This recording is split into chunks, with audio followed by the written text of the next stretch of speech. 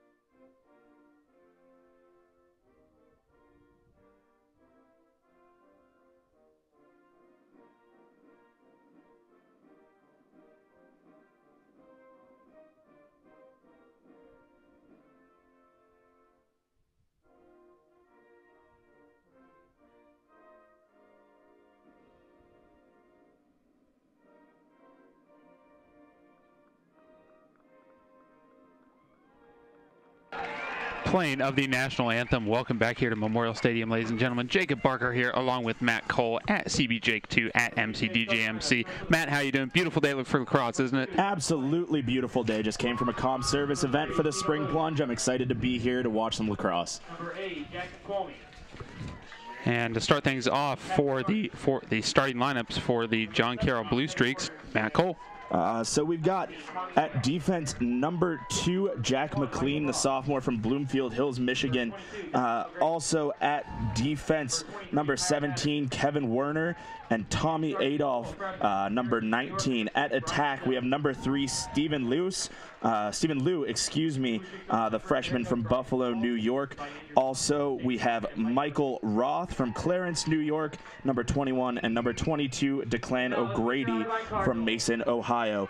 At midi, we have Kyle Patterson, number 23, the freshman from Tonawanda, New York. We have Patrick Carney, the sophomore from Berkeley Heights, New Jersey, and Jackson Twomey, the freshman from Rochester, New York. And in goal for the John Carroll Blue Streaks today, number 6, Brian Bettel out of Syracuse, New York. So for the Otterbein Cardinals, hand it over to you, Jacob. Freshman goalie, number 1, James Gunling. A senior midi, number 3, Jeff Reese. Senior attack, number 4, Mikey O'Neill. Sophomore attack, number 9, Robbie Giuliano. Junior defender, number 11, Brogan Orcutt. Junior midi, number 15, Brandon Stroop. A senior attack, number 16, Mike Dadalo. A sophomore midi, number 19, Marcus Willis. Junior defender, number 33, Trevor Kajowski, and the sophomore defender, number 35, Adam Norris. As the two teams get set ready to take the field, this is the first ever intra-conference matchup in the Ohio Athletic Conference between these two teams. Again, as we said, this is the first year of the having a full-fledged Ohio Athletic Conference. And these two teams will look to battle it out here. One thing of note, John Carroll University, 9-1. But despite their record, the best team that they have played is the College of Worcester, which they lost to 8-7 in overtime. Now keep in mind, the Cardinals actually took down the College of Worcester 8-6 last week. So that is something, it was about 2 weeks ago. They took down that team. So that is something of note here for the Cardinals. Set for the face-off, and we are just about underway as the two teams get ready to take the field. Battling out for the faceoff, that's Kyle Patterson, but he gets beaten there by the Cardinals. On the attack the other way, O'Neill. He'll look to play it down low. Quick shot, scores! Number 16, Mike Dadalo. Who else? On the pass from Mikey O'Neill. And that is just 8 seconds into the game. That didn't take long. Assisted by Mikey O'Neill. And the Cardinals take an early 1-0 lead. Mike Dadalo adding to his team-leading 17th goal of the season. Mikey O'Neill, his 23rd assist. And the Cardinals jump on the scoreboard early. Salazar trying to fight for that faceoff, and he's got it, and he'll hand it off to Drew Watson. Watson, he'll wander back a little bit, slips and falls, but he'll get right back up and hand it back to Gunling. Cardinals changing up on the fly. Reese back out there on the field along with Willis. Gunling taking his time, creeping out slowly, nowhere to go with it. He'll look to hand it off. Streaking right down the middle, that's Willis. Willis on the right wing. He'll charge the net, and the Cardinals will look to set it up in the cycle. Behind the net, that's Giuliano. He'll hand it off to O'Neal. O'Neal now at the point for Willis. Willis has got room to shoot it, but he'll move it over. Reese back to Willis. Willis trying to take it to the net, but can't as the Blue Streaks box out in front of the net. Lots of traffic in front of Brian Bettel. As the Cardinals try to play it out in front, and there's another goal for the Cardinals. And this one looks like it's going to go to Robbie Giuliano. Giuliano, again, having a breakout season. That's his 15th goal of this season. And the Cardinals up 2-0, just a minute and 10 seconds into the game. And Matt, looks like we're going to be in for a little bit of more of a seesaw affair than we thought. Yeah, well, it's going to go into a scoring battle today as opposed to what we saw last weekend here when it was a very slow start. Not a lot of scoring for either team. It looks like the Cardinals are coming out on this one early. One thing to point out, though, is how slippery the field is. We have players falling on both sides, and it looks just a little bit more slippery down there on the JCU defense. Meanwhile, charging back again is Salazar. Cardinals have maintained solid possession of this game as the Cardinals change up. Reese back out there on the field along with Willis. Mikey O'Neal, he's got speed, he's got time, he'll try to take it to the net and does. He's got room, what's he going to do with it? He'll take it back behind the net for Dadalo. Dadalo, he'll play it up top for Reese. At the point now, Willis. Willis takes his time with it, nowhere to go with it. He'll take a look. He'll hand it over to, I believe that's Willis again, or that's Dadalo, excuse me. Back to Willis. Reese now, he'll look at the point. He's got room to shoot. He'll wind and fire. Save made by Bettel. Point blank save there by Brian Bettel, and the Blue Streaks will come away with it. That's Warner with it. Warner, he'll play it across to his counterpart. That's Hannon. He'll take his time with it as Brian Jaska comes back out on the field as a midi. Meanwhile, the Blue Streaks will look to break it out the other way and set up an attack of their own. They try to work it around the perimeter now. That's Leos. Leos, the team leader in goals. He's got 33 total points on the season. He's got 31 goals and 2 assists. Cardinals have to watch him. Now that's Jaska. Jaska with it. He'll dowsy it. Take his time with it. Pressured heavily there by Titus. Flinner with it. He'll take it to the net, but he's hauled down immediately, and looks like we're going to get a deliberate penalty called there. Delayed penalty coming up here on the Cardinals. Cardinals defense looks significantly more aggressive than we've seen them in the last couple weeks. Meanwhile, but there's a score for the Blue Streaks on the delayed penalty.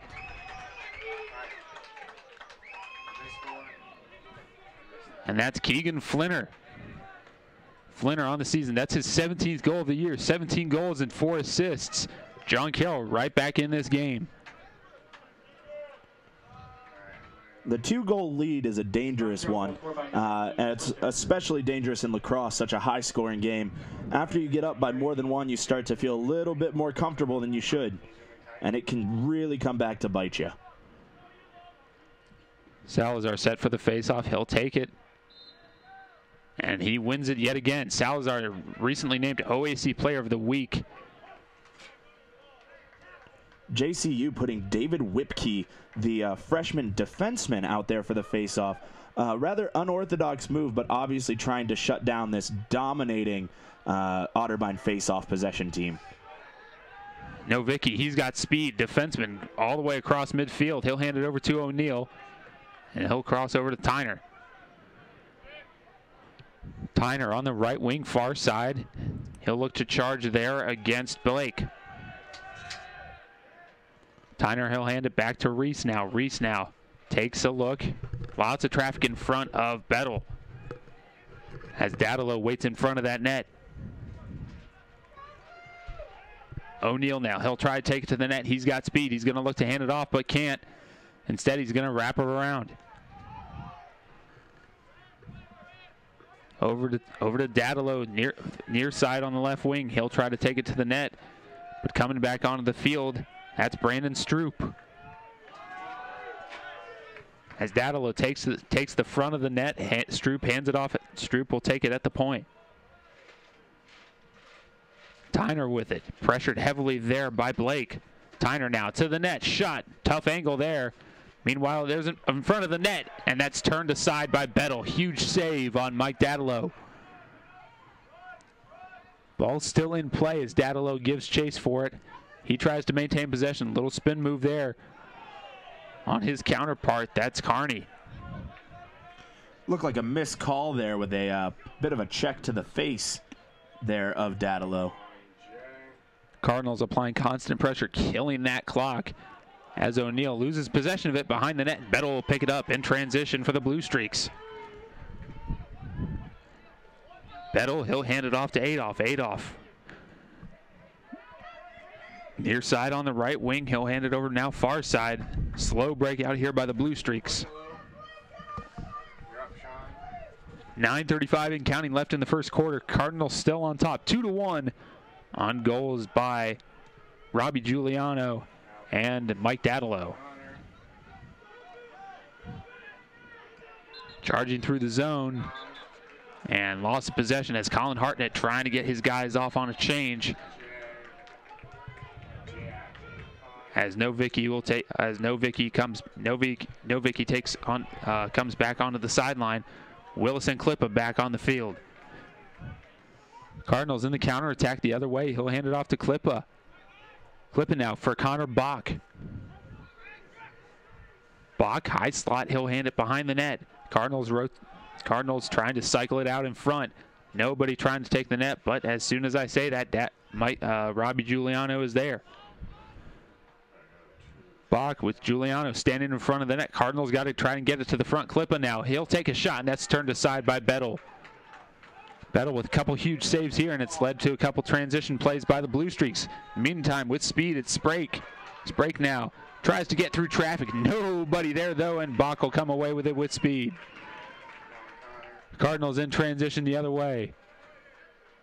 That's actually Orcutt. Orcutt, the defenseman, coming up on the play. He'll hand it off for O'Neal. Quick transition game for the Cardinals, and they look to kill more time off this clock, try to make it a 3-1 game. O'Neal just creeping, stepping behind that net slowly.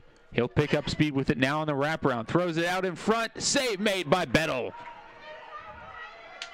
That was Mike Dadalo creeping the front of the net yet again, and now it's Giuliano.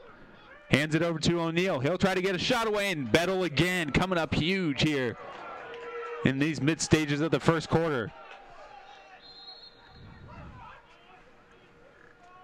Giuliano looking to make something happen with it. He'll try to bring it around the net.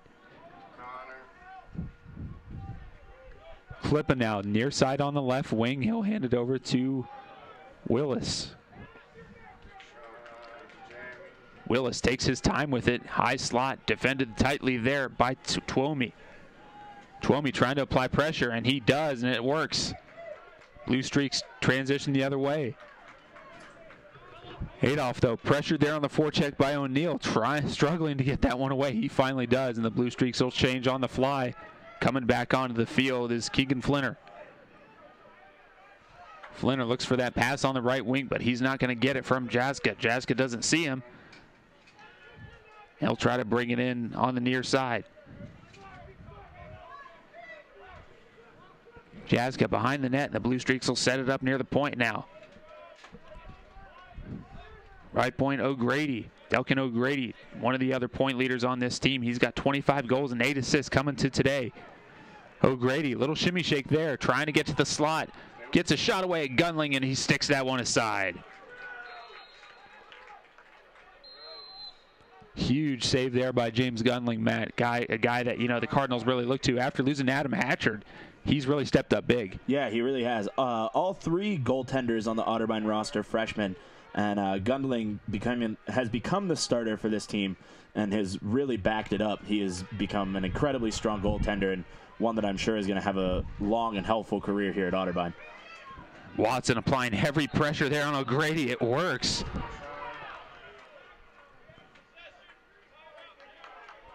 And we're waiting a call from the officials, but it looks like it's going to be possession to John Carroll. Timeout called here by Colin Hartnett. Somewhat high-scoring affair thus far. Lots of scoring opportunities for the Cardinals. Dadalo, he's getting some chances. He's got 1 goal on the afternoon so far, but a lot of huge saves by Brian Bettelmatt. Yeah, and twice now we've seen a little bit of extra play there after the whistle from Keegan Flinter, the midi for John Carroll, as well as Delkin O'Grady, both going after Drew Watson from Otterbein. A little bit of pushing and shoving. Now, Keegan Flinter is actually someone who I played against in high school. He's from Pittsburgh, plays for Upper St. Clair, and he is looking like quite a bit of a hothead. So meanwhile, we look at to point out some of the first ever OAC Lax games here this season. Again, this is the first season of OAC conference play. Today being the first one for Otterbein. And meanwhile, also matching up Mount Union and Capital and Baldwin Wallace and Wilmington. All games today are at 1 o'clock. We will keep you updated on those scores throughout the afternoon. Cardinals up 2-1 with 6:09 left here in the first quarter. Blue Streaks break out after the timeout called. First-year head coach Brian Small. As we said, the first year of this program for this Blue Streaks team has done a phenomenal job so far. 9-1 on the season, despite no conference games. Colin Hartnett, his 5th season, led the Cardinals to their first ever NCAA tournament appearance last season. Ended up falling to Adrian College, but they're looking to build on that here, taking advantage of this inaugural OAC conference season. Wind is really picking up here out at Memorial Stadium, something that could come into play here in the later quarters of the game when the shots get just a little bit weaker as players get tired. The wind could blow the ball around just a little bit. Jazz trying to rotate it around at the point. Now it's Kincaid. Kincaid on the right wing at the point now. High slot. Using his speed is Anil, native of Louisville, Ohio, a freshman. One thing of note here is that this roster for the Blue Streaks not nearly as large as the Cardinals. 11 fewer players. As you talk about fatigue, Matt, that's certainly going to be a factor for this team later on. I'm sure it will be. That was something we talked about last Saturday as well, playing St. Vincent, that Otterbein just has a huge roster, and it's almost double the size of any other team that you're going to see them play against. So with all these guys dressing, even if some of them never get playing time, if someone is to get hurt or if people get tired, Otterbein has the numbers to hold back. But there's a goal to tie the game, and that's Delkin O'Grady. Second on the team in goals, and that's his 26th of the season. The Blue Streaks tie the game here at 2. Again, from the high slot, Blue Streaks were working on that this entire shift. As Salazar ready to take the face-off yet again. Game tied at 2 with just under 5 minutes remaining. As the Cardinals will pick it up in transition, that's Titus now. Reese now, he's got room to take it to the high slot, trying to get around that defender and does. Not enough room though to shoot. He'll hesitate just a little bit and look to hand it off to Marcus Willis. He's got Willis on the near side at the left point. Can't get it there though. Little shimmy shake trying to get this John Carroll defense off cue. Willis. He's got time with it. He'll hand it over. Now Willis again. Near side behind the net, O'Neal for Giuliano. Giuliano, nice spin move on the defender there, trying to get it out in front of the net. Heavy pressure though coming from Adolph. Shot there by Giuliano. That's turned aside by Bettel. Continuous pressure for it though. Good forecheck by the Cardinals. But they're going to give possession to the Blue Streaks. wind really picking up, as Matt said earlier. Let's see how that becomes a factor. John Carroll trying to take their time with it, as coming onto the field is Andy Hufford. Midfielder out of Fairborn, Ohio, the senior, also the Seeds Community Garden leader on this team. He was given one of the Community Service Awards last night at the Cardi ESPYs.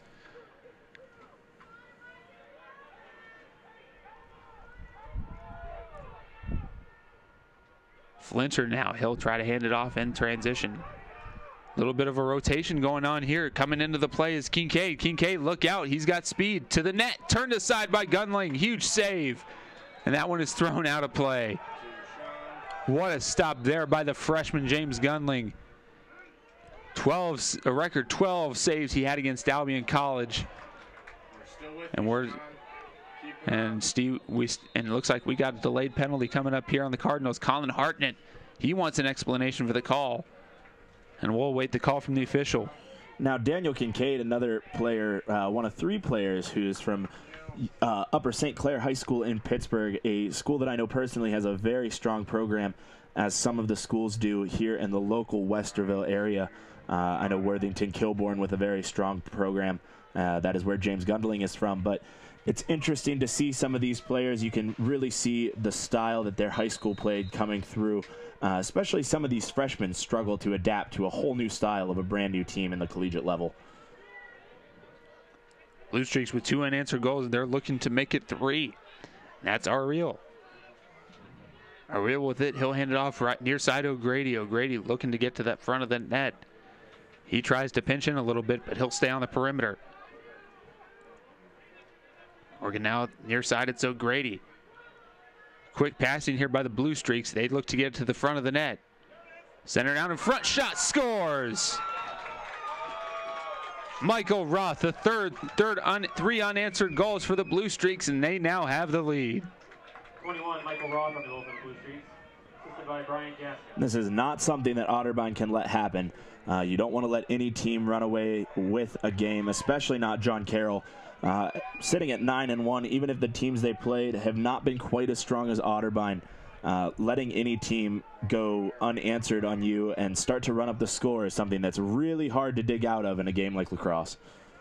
Salazar, though, he wins the faceoff, tries to scoop up the ground ball, takedown from behind. And we got a delayed call coming up here against the Blue Streaks. Possession, automatic possession to the Cardinals. O'Neal will scoop it up.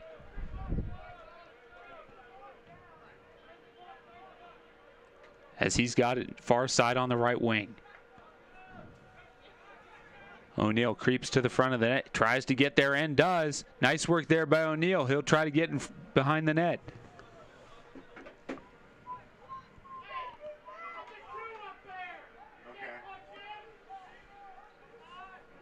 Some complaints here from Matt, you mentioned the officiating in this game. We got some amateur officials down in the crowd looking for some calls as well. Not too happy with the way this game is being called. But Bach, he'll take it now inside the slot. Tries to take it there himself, and it's turned aside by Bettel. Another huge stop. And Brian Bettel coming up huge yet again.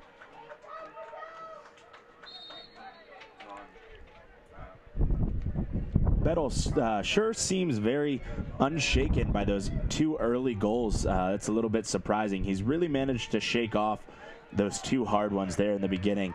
Good for John Carroll, not so great for Otterbein at this moment. Bettel with 6 saves so far on the afternoon.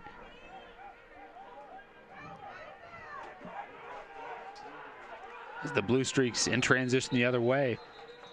We're going to get a whistle blown. Looks like we got an offside call against the Blue Streaks, and now Willis will hand it off in fast transition. O'Neal. Ball goes out of bounds. He was not there in time. 1 minute remaining. And the last minute of the first quarter. Bettel, he'll scoop it up. Pressured there by Daddle, and none the worse for wear, though. He'll get it out of the harm's way. As they'll try to bring it in. And now they got numbers. Blue Streaks, he'll try to take it in. 3-on-2 the other way. No rotated in and out. The last minute here of the first quarter. 30 seconds left, and that's Dakota Thomas. Thomas trying to wait to get the last shot away for this Blue Streaks team, and he'll hand it off to his counterpart. That's Roth. Roth, he'll rotate it behind the net now. And that's Kincaid again. Kincaid try to creep to the front of that net. He's got McLean there with him, trying to dish it off. Less than 10 seconds left. Clock down to 5, 4, 3, 2, and 1. And that'll mark the end of the first quarter here at Memorial Stadium. Blue Streaks on top, 3-2. Your thoughts, Matt? There's a lot of play after the whistle. That's my biggest thought. And a lot of it comes from John Carroll. They're really sparking a lot of extra effort. They're throwing some pushes, throwing some shoves, all sorts of things going on. And that's not something that you can let get to you.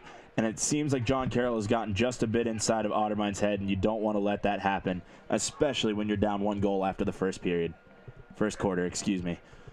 Some stats here for you at the end of the first. Otterbein with 9 shots on goal to John Carroll 6, but nonetheless, John Carroll has the lead 3-2. And he's got 6. They got 6 saves. He's got 6 saves. Does Brian Bettel? Ground balls 4. John Carroll has 4. Otterbein has 3.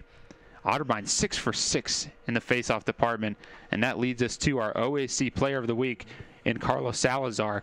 Salazar won 12 of his 17 face-offs against Worcester, allowing Otterbein to retain possession throughout and escape with that 8-6 win. And he went a near perfect last Saturday, 12 of 13, and collecting 7 ground balls. And his performance helped the team outshoot St. Vincent 41-20 and complete a come-from-behind win. And as the team is hosting John Carroll today, but a huge presence on this team, face-off specialist from Worcester, Ohio. But huge congratulations to him as the Cardinals will look to break out here end of the first quarter, and we get ready to start the second. I think, Matt, you're mentioning a lot of extra play at the end. Keys, and with that extra play by John Carroll, how does what's Otterbein's key to really stay composed? Do you kind of counter with it, or do you go against it? You really just want to avoid it. If you know it's coming, obviously you can't stop JCU from pushing you around, but you really don't want to retaliate because the guy to punch second is the one that gets called, and that goes just as much for lacrosse as it does for every sport. So even if they're the ones being the instigator, you don't want to get called for the unsportsmanlike, and you don't want to get called for the stuff after the whistle because that can really ruin your momentum just as bad as letting them get inside your head. So really you just want to defer it as much as possible. Watson brings it in with speed, slips and falls nearly the same spot he fell back in the first quarter as the Cardinals will work it behind the net. That's Tyner. Cardinals changing their lineup a little bit. And excuse me, that's Mike Sullivan behind the net. Sullivan, the native of Detroit, Michigan, and Detroit Catholic Central High School. One of many Michigan natives on this team. Jeff Dunachek, Adam Kolivar, Connor Bach, just to name a few. I know, Matt, you played lacrosse in high school, and Michigan seems to be a real hotspot for it, despite being big for hockey. Meantime, there's a shot by Dadalo, turned aside by Bettel. That's one he wants back. Since we're working with 2 cameras, I'm going to... O'Neal, he'll try to work it behind the net slowly. Nobody within distance, so he'll take it to the net himself. Tries to bring it out in front. Nice spin move there. Shot save made by Bettel. Rebound fought for by the Cardinals, and Stroop will pick it up. Stroop now. He'll try to take a shot. He scores. Brandon Stroop not giving up on the play, and the Cardinals tie the game. Just a quick look around the OAC. Baldwin Wallace currently leads Wilmington 5-1. 10-19 left in the second there. Great work there by the Cardinals to get in front of that net. Brandon Stroop never giving up on the play. He picks up the loose ball and ties the game for the Cardinals. Stroop, that's his 5th goal of the season and 5th point, and 18th shot of the year as well. So early in the second quarter, the Cardinals tie the game. Heavy pressure on Bettel, and persistence finally pays off in front of that net.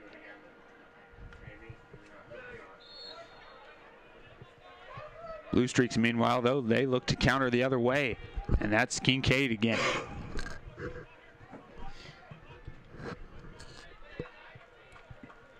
Flinter trying to work to the high slot, taking his time with it. None the worse for wear. A little shove by Alex Titus.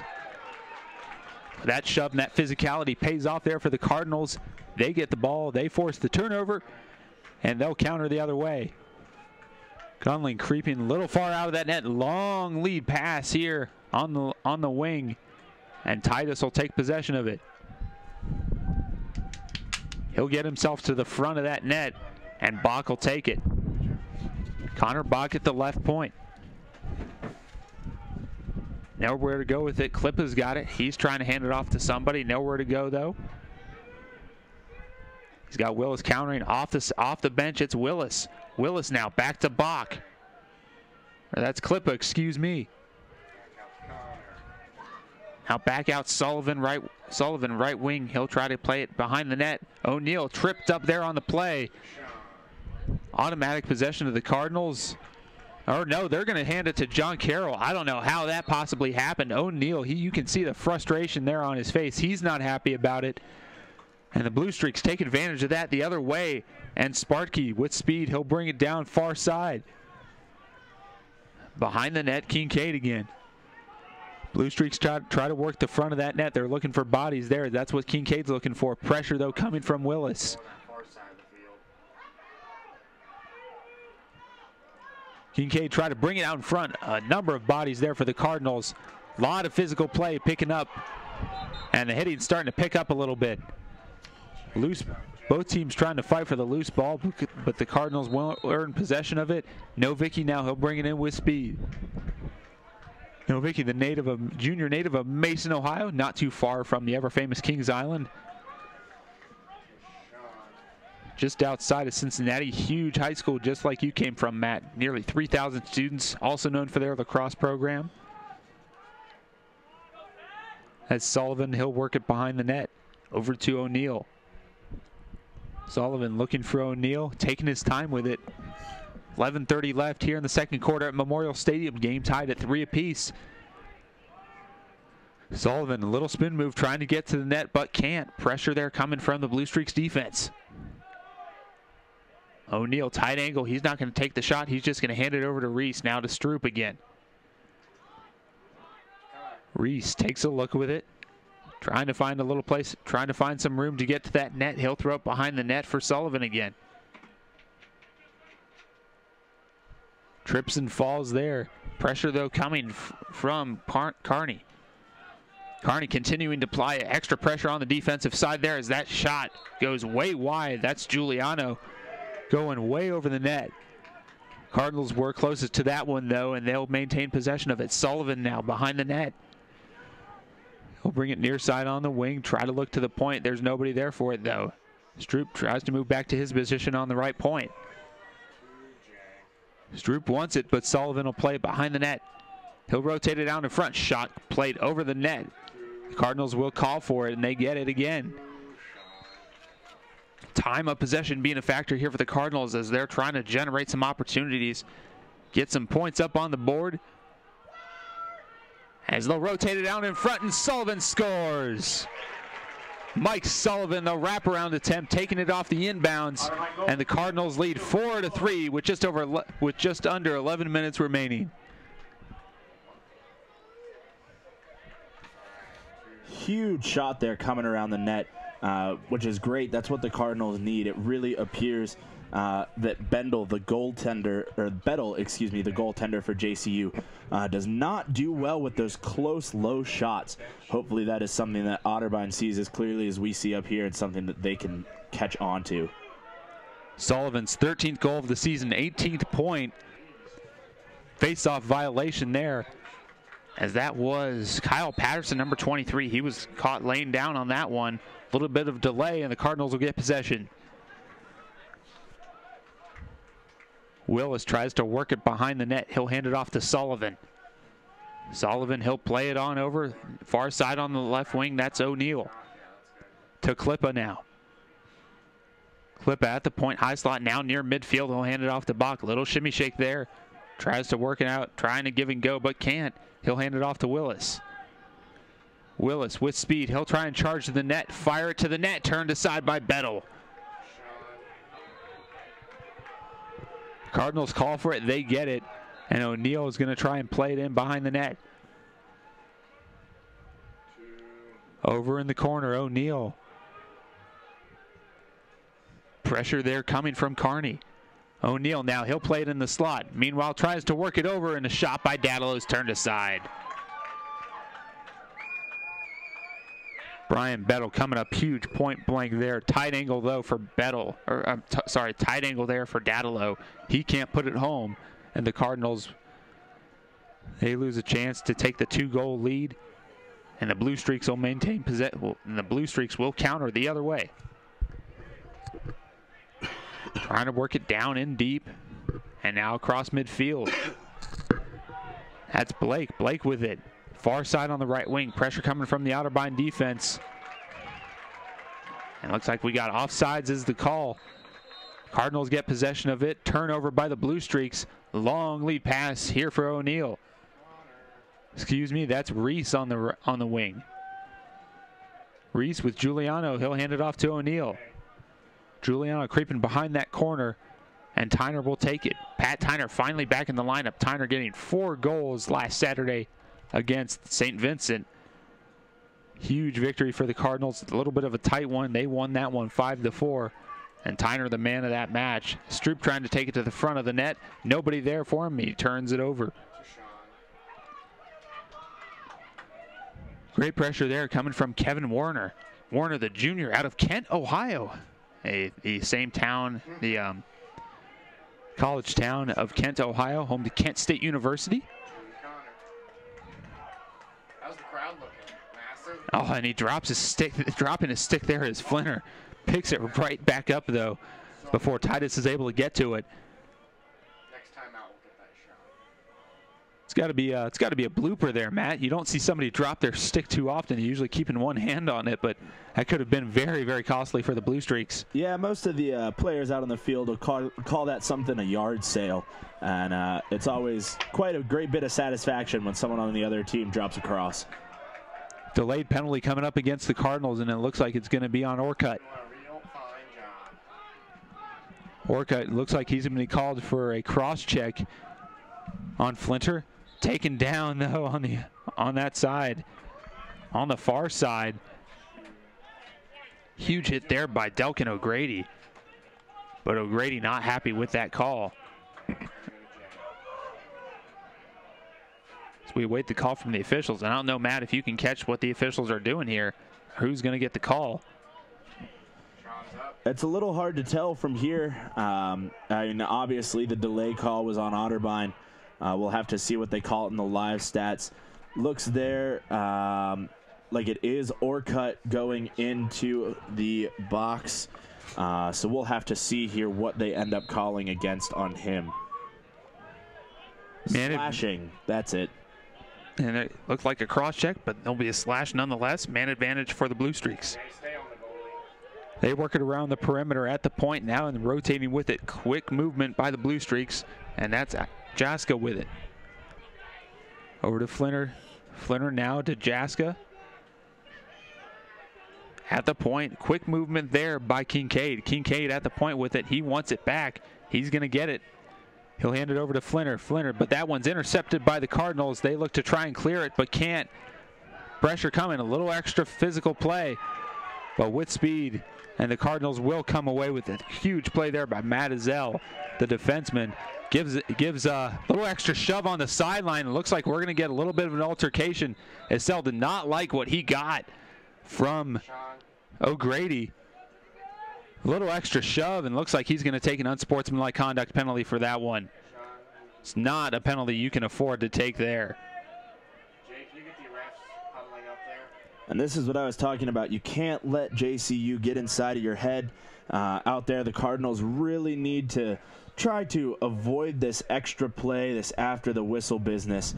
You just need to keep your head clean out there. The more you play into their game, the more it's going to tear you up, and you just can't let that happen. As Chiston White takes the field, first time we've seen him today, to replace the penalized Matt Isley. 4-3 Cardinals on top in the second quarter. Tristan White, he comes back onto the field. As we mentioned, first time we've seen him all day. Native of Vineland, New Jersey. Senior athletic training major, also member of Phi Delta Theta fraternity, and he'll take the field. Two man down are the Cardinals now. I'm guessing that's Jason. Huge hole. Brian Small, the first-year coach for John Carroll, out on the field right now trying to argue with the officials. Not happy with whatever call has been made so far, as it looks like there is a timeout taken. Now, whether that I'm not sure if that was John Carroll's timeout, Otterbein's timeout, or an official timeout, but the teams are coming together for a huddle as the officials discuss. And it looks like Brian Small and Colin Hartnett headed out to try and argue their case. Colin Hartnett going directly to the refs. Brian Small trying to stay back a little bit. Get him, Jay. Get him. All right, way to go. Yeah, you got to wonder what Hartnett's going to say. But Brian Small, he's the one that's getting a little vocal now, and I'd be aware of him. If you're Colin Hartnett, very composed coach, typically very composed, and it's it takes something to really get him going. And the officials, they don't seem to have it together right now, Matt. We're seeing a lot of this extra play, frankly, should not be happening. It shouldn't be happening from the start for John Carroll. And I think you're a new team, you understand that. You've got to understand coming together as a group for the first time, but you have to understand the basics. And right now, we'll see if how much of a huddle, how much of a dividend this little huddle is. We'll see how much of a role this little conversation with the officials plays a role in the game. Hartnett trying to wave his players away, just trying to prevent them from getting involved now. Officials discussing now with the coaches. We'll have to see which way this goes. And like you said, this after the whistle stuff isn't something that you want to see in any game. You don't want it to be happening. But it's hard lacrosse, a game with only 3 officials and 20 players on the field if you count the goalies for both teams.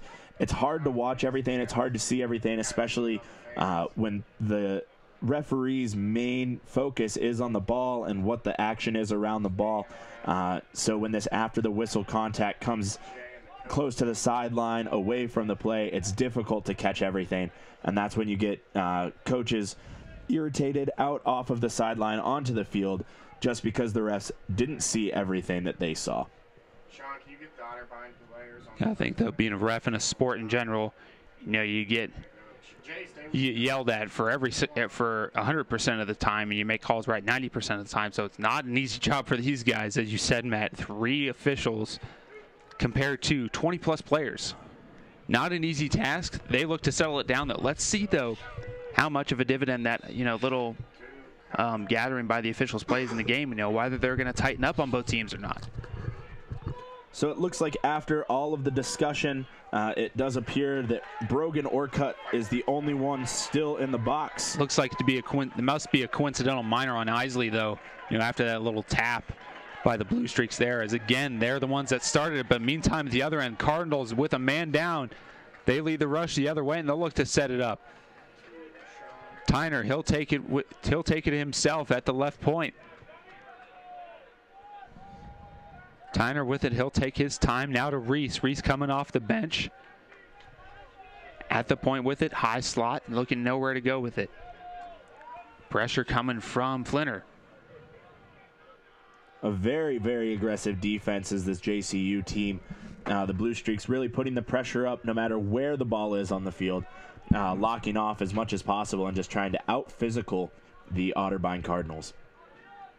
Outsize, not necessarily outsize, but out-hit this team as Sullivan wraparound attempt. That shot goes way over the net. O'Neal reaching for it. He'll get possession of it in the far corner. O'Neal creeps with it behind the net, slowly walking it out. Less than 5 minutes left here in the half. O'Neal, little spin move, tries to get it out in front of the net. There's a shot by Sullivan, winds and fires over the net. Sullivan had a point-blank chance to get his second goal of the game and the 5th goal for the Cardinals, but misses that one. Cardinals will look to make up for that, though, as O'Neal with it in the near corner. He'll throw it far side to Giuliano. Back to Sullivan.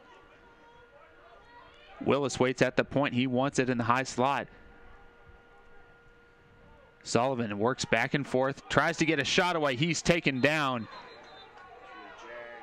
And going to get a foul called on the Blue Streaks. Automatic possession to the Cardinals. They'll take advantage of that one. 4-3 Cardinals on top as they will try to work it around, trying to get their 5th goal. Jeffrey slowly takes his time with it. He'll work it in behind the net. In the deep corner now for O'Neill. Now behind the net, Sullivan. Sullivan nowhere to go with it in the slot. Now he'll hand it off. Back to O'Neill again. O'Neill tries to haul it to the net and does. Delayed penalty coming up on the Blue Streaks. They try to send it out in front. Whistle finally blown dead. We'll await the call from the official. As finally we're starting to see some changes here already by these guys. Looks like it's going to be a slash. I would probably call that a trip there on number 16 from JCU, Patrick Carney. But that will send him to the box for at least 30 seconds and give this Otterbein team a chance to go for the EMO. Hartnett arguing the call yet again to the official. He's going to call a timeout for between these two teams. And Matt, we're starting to see a little bit of a turnaround in this game. A little bit of, the officials trying to get things together a little bit more. We're not seeing as much extracurricular activity. We're seeing a little bit more smoother play. The Cardinals need to take advantage of it. Yeah, and hopefully they can. Hopefully, if Otterbein can really keep JCU out of their heads by doing that, they're really going to get inside the heads of the Blue Streaks. The Blue Streaks obviously looking to play this physical game, trying to throw the Cardinals off of their game by, pushing, shoving, being a little bit more physical than is really necessary in this game. So if Otterbein cannot let that affect them, if they can play their game, it's going to start to bother John Carroll that what they're doing isn't working. And hopefully that goes in the favor of the Otterbein Cardinals here, up 4-3 with 3:50 left in the second quarter. Playing a great game is the best revenge. Any coach will tell you that. Any lacrosse coach, hockey coach, soccer coach, football coach, anybody, you name it. Composure is the key in sports. We've heard it many times from many coaches. Sure, if you've ever played a sport, that's always the thing to keep in mind, especially in these contact sports where these guys are, constantly going at it. They don't have, the protection that a lot of other sports do. Especially in lacrosse, Matt, as you said, 20-plus players on a field. There's a lot of room to move around. There's a lot of things that you can get away with that you normally wouldn't be able to get away with, even in a sport like hockey. Hockey, sure, they allow fighting, but away from the play, it's just not as easy. Cardinals look to take on the man advantage. They got 6-on-5 down low on the offensive side. They look to rotate it around.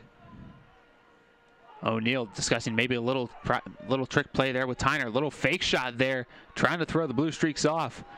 He doesn't have it, though. They weren't falling for that one, as O'Neill will try to bring it out behind the net. Back to Tyner. Cardinals are working it around. That's Giuliano with it. Back to Sullivan at the point. Near side, he'll hand it over back to Tyner again. Tyner to Giuliano, down low to Sullivan. Sullivan, that's him waiting down low in front of that net. O'Neill now. He's got room to shoot, but he's not going to take it. That one picked off, but he'll fight right back for it. And that's Dadalow. He'll maintain possession for the Cardinals. Killing time off this clock is the Cardinals, as the penalty to Kincaid almost up. Kincaid now back on the field. The teams are at full strength. O'Neill still applying pressure, wearing down this John Carroll defense. As Giuliano, he'll have room to take it in. Reese back now on the field as Giuliano looks somewhere to go with it at the right point. Near side, Giuliano with some time and space, working it behind the net slowly, and he'll work it into the corner. Giuliano, 2:15 left here in the second quarter. Cardinals still on top by 1. They're looking to make it a 2-goal lead. Here is Tyner. He'll try to play it down low. Shot by Reese, scores! Jeff Reese, the native of Shaker Heights, Ohio, the senior. He gets himself back on the scoreboard for the first time in a while. That's only his 3rd goal of the season. Taking the pass from Pat Tyner across the field And what a play down low in the slot, and the Cardinals take the 2-goal lead, and they get that 2-goal lead right back. This is really a good thing here for the Otterbein Cardinals, really starting to rally back. We got nervous there for a little while as JCU scored 3 unanswered goals to come back from Otterbein, but now that Otterbein is back up 2, hopefully they don't let this 2-goal lead relax them, and they end up giving up this lead before the end of the half. Has a foul there to Patterson. Patterson not happy with it as he escapes off the sideline. Reese in exchange, he'll take the spot of Isley. Stroop, he'll come back on the field as well with Reese. Jeff Reese with it. He'll hand it over to Stroop now. Stroop now back to Tyner at the right point. Tyner trying to move inside. He does. He'll take the shot. Scores! Pat Tyner, and that's 4 unanswered goals for the Cardinals.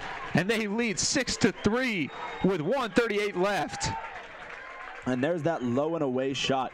Like I said, it seems as though Brian Bettel for the Blue Streaks is really shaken up by those low shots coming around his ankles. They're a hard shot to defend. You really either have to go for that risky kick save or get your stick down there quick. And Otterbein has really picked up on that as they're now throwing everything low right at the ankles of Brian Bettel. Great individual effort there by Tyner. On the season, Pat Tyner, that's his 11th goal of the season, I believe. His 11th as he's already collected 1 today. Great pressure coming from the Blue Streaks yet again, but now we're starting to see that physicality and that extra play. Cardinals are trying to make him pay back for it, Matt, and that's something you said, you know, they're not letting it get under their skin as much, rather just trying to come back at them by putting points up. Yeah, and there it is again. They put number 4, David Whipkey, taking the face-off against Otterbein's Carlos Salazar. That long pole in the face-off is really an interesting strategy, but is something that is really working to shut down Salazar. Meantime, there's another goal, and this one for Mike Dadalo. And that's 5 unanswered goals for the Cardinals. Dadalo taking the pass down low. Goal scored by 16, Mike Catolo from Mikey O'Neill. And the assist to none other than Mikey O'Neill. O'Neill, that's his 24th assist of the season. Great on the setup yet again.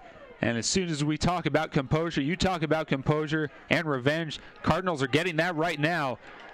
And a huge, huge turnaround as we've seen here with only 58.2 seconds left. Less than a minute left. And the Cardinals are now up 7-3. And that's what I said, you know, if you let John Carroll get in your head, then you're going to go down in this game. But if you don't let them get in your head, you're going to get in the head of John Carroll. Timeout called by Colin Hartnett.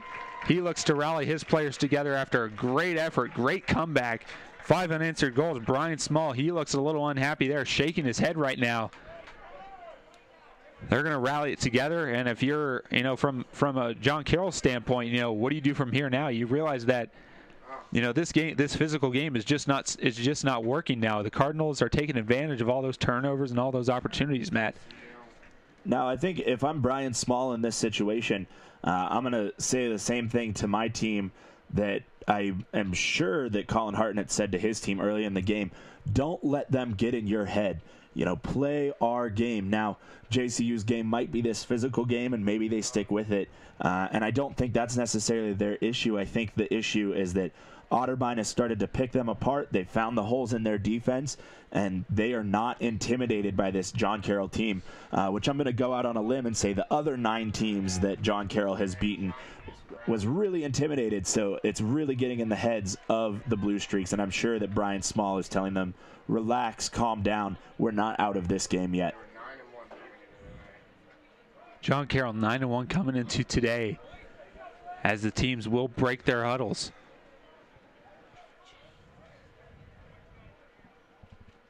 Both teams looking to settle things down a bit. 58.2 seconds left. Cardinals will begin with possession. Another goal here would be huge for the Cardinals going into this half with a lot of momentum. Lacrosse, as Matt mentioned, not a sport you can sit back in.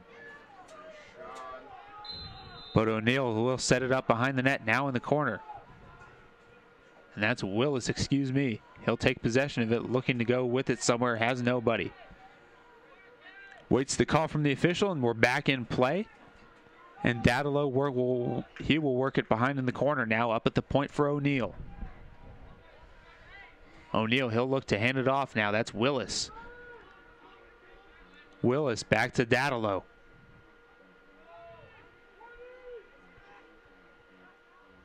Bach will work it in behind the net. Cardinals looking to kill time on this clock.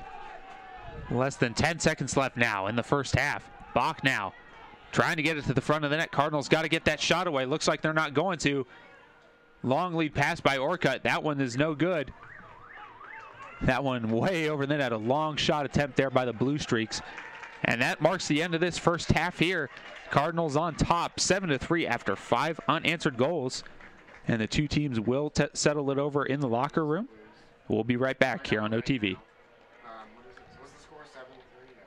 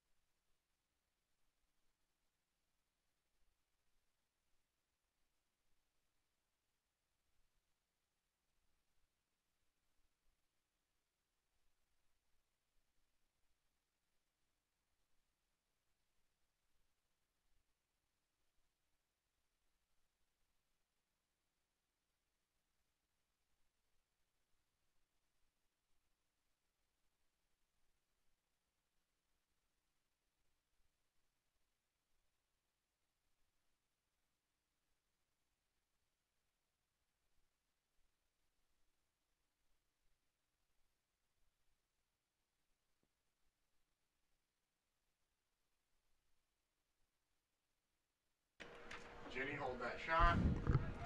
Welcome back here, Memorial Stadium, on the Dwight C. Ballinger Field for some Otterbein men's lacrosse. Otterbein currently up 7-3 on the John Carroll Blue Streaks, who coming into this game were 9-1. Otterbein sitting at a record of 5-4 after a victory over St. Vincent last weekend. We have some halftime stats for you. Currently, shots on goal count Otterbein 22, JCU at 6. Otterbein is also 11 of 12 faceoffs. Carlos Salazar, the faceoff specialist for Otterbein University, winning all but one of those.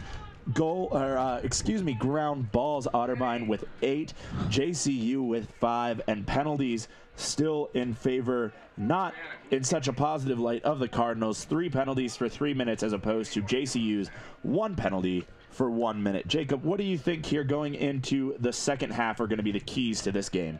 Well, I think the key is, for the Cardinals, it's consistency, it's pressure, and feeding off the mistakes that John Carroll has started to make. Once they started to get physical is when they started to make more mistakes. And I think if you're the Cardinals, you have to take advantage of those. You can't sit back and just, force yourself into playing that same game. You have to keep it going. Lacrosse, the more you can run up the score, the better it gets. And we will be back with the action in just 5 seconds as the halftime clock counts down. Otterbein's James Gundling going back to the south net as it looks like Brian, warming up currently number 34, Kyle Lake. We'll have to see if he takes the net for JCU. We've got some other OAC lax scores right now. Baldwin Wallace 10 at Wilmington with 2 right now. Mount Union and Capital starts at 3:30. These are the 3 first ever OAC conference lacrosse games. Otterbein playing in one of them. Arch rival Capital, they will play host to Otterbein next Saturday. You can hear that on WOBN. We'll wait as to hear if we can use our WOBN Ustream account or phone line. So John and myself and one of our other staffers will have that call. So although Kyle Lake warmed up over the half for JCU, Brian Bettel, back in the net. Otterbein winning the face-off possession. Ball now controlled at the top by Brandon Strew. Carries in, dishes around to X. It goes back around to Mikey O'Neill. Carries it in the close corner. Looking for an outlet. Throws it to the top of the key. Shot on there by Strew and a score right over Brian Bettel's head. Otterbein scoring early, right about 44 seconds into this half. That putting the score to 8-3. Yeah, great shot there by Brandon Stroop. It was a tough angle on Bettel, but Bettel starting to look a little less comfortable in net as his teammates starting to huddle around him a little bit. It's not moving as well. Looked like he could have jumped on that one possibly, but as we said, going right over the head, you'd rather it miss your head than hit you. So we go back to the center. Carlos Salazar down against JCU's number 23, Kyle Patterson. Salazar winning possession again. Mikey O'Neill with possession into the zone, throws it the whole way across to Sullivan. Sullivan around back to X to Mike Dadalo, who loses possession. Possession now JCU, controlled by Kevin Warner, the defenseman from Kent, Ohio, for the Blue Streaks. Throws it the whole way across to defenseman Ed Hannon. Down now is the ball into the mid zone, controlled by Jackson Twomey. Twomey dishes to 21, Michael Roth, looking for an outlet, pressured heavily by the Otterbein defense. Loses possession, picked up again. Ball now on the sideline, kicked away by Twomey. Twomey cannot get a hold of this ground ball, pressured incredibly heavily by the Otterbein defense. Other players in to help. Ball picked up by number 22, Declan O'Grady. JCU with possession in the close corner. Looking now for an outlet is O'Grady. Around at the X, throws it out to the top of the key to Jaska. Jaska looking for a pass. Very little pressure. Throws it over to Dakota Thomas. Thomas carries in. Looking for the shot. Nowhere to go. No lane. Pulls it out. Breaks away from the defense. Throws it to the center. A huge shot there by That was Declan blocked, it looks O'Grady. like. Woo. And a shot from the top of the key thrown way over. Possession stays with JCU as they win the chase. Carried in from the X. Dish over. Hard shot there. Controlled by Gundling. Gundling drops the outlet pass. Now slowing down the possession. Looks for a long outlet. Going the whole way. Connects with Andy Hufford. Andy Hufford back to Sullivan. Sullivan down to the X to Mikey O'Neill. O'Neill looking for the outlet. Throws to the close side to Marcus Willis. Willis back to Klippa. Klippa now with the ball and very little pressure. Plenty of time to figure it out. This JCU defense really backing off now, not wanting to make any more mistakes than they already have. Carried in by 44, Connor Bach. Ball makes its way back to O'Neill at the X. O'Neill close to Dadalo. Dadalo back to Bach. Otterbein working the cycle now. Possession to O'Neill. Looks around the crease, nowhere to go. Back and forth between O'Neill and Sullivan. O'Neill fakes the shot. Continues to carry back around the X to the other side. O'Neill throws to Dadalo. Dadalo with the huge shot, misses, goes close to O'Neill's knee, but he is close enough to the sideline to win that chase, picks up possession, stays with Otterbein. O'Neill now at the X. Sullivan on the far side with the shot blocked. Ball loose. Ground ball possession won by O'Neill. A good look, but a bad pass to the top of the crease. Possession makes its way to the JCU defense, who are pressured incredibly heavy by the Otterbein attack squad. Connor Bach on like glue to that defenseman. O'Neill picks it up right on the sideline. Bach with the empty net attempt. Bettel makes his way back to the net, but gets what a play by Marcus Willis, who puts it in for Otterbein's 9th goal, tripling John Carroll's score. This does not look like a 9-1 team. Otterbein just making John Carroll look foolish on the defense and really putting the pressure on tight. Yeah, that was a smart play, and great forechecking pressure as mentioned by Mikey O'Neill, willing to scoop up that ball. It all started with him, but finishing it was Connor Bach. What a smart play not to take the shot. Wait for the late man Willis. Easy pass, easy score. 9-3 Otterbein. And as we go back to the center line, another face-off. There is an early movement call on Salazar. That possession goes to John Carroll. Picked up and carried in by James Blake, who dishes the ball quickly off to Gary Anile. Anile looking for a pass, nowhere to go. Touches into the box to break the count. Passes back to Daniel Kincaid. Kincaid looking for an entrance. Breaks in against Alex Titus. A huge shot there goes to the left by Stephen Luce. The possession stays with JCU. Now at the X is Daniel Kincaid.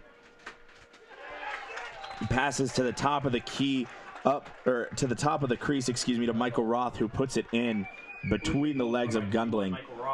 Takes the score to 9-4 Otterbein. That's a goal for John Carroll that could loom huge. Finally getting some pressure on. After we had mentioned back early in the first quarter how Otterbein was up on top. They were up in shots 8-6. Now it's 26-11. John Carroll finally starting to apply some pressure though yet again. We're going to see how that impacts this game. So as we go back to the center, Salazar digs and wins another faceoff, his 13th on the day. Possession carried in by Otterbein. Jeff Reese with the ball. Looks for the huge out to defenseman in the midi zone, number 6, Matt Isley.